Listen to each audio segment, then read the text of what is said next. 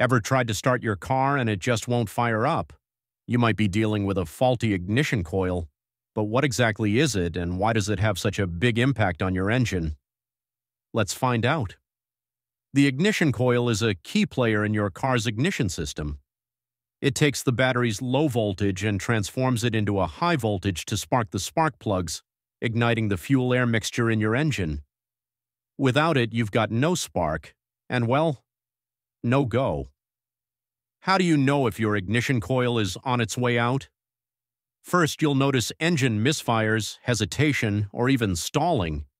If your car's sputtering like a bad dancer at a wedding, it could be the coil.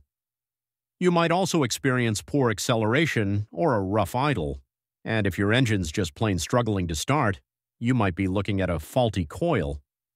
When your ignition coil is malfunctioning, it leads to weak or inconsistent sparks. This results in incomplete combustion, which means your engine isn't firing on all cylinders.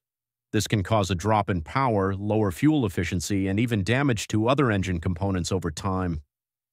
So, what causes the ignition coil to go bad? Overheating is a big one.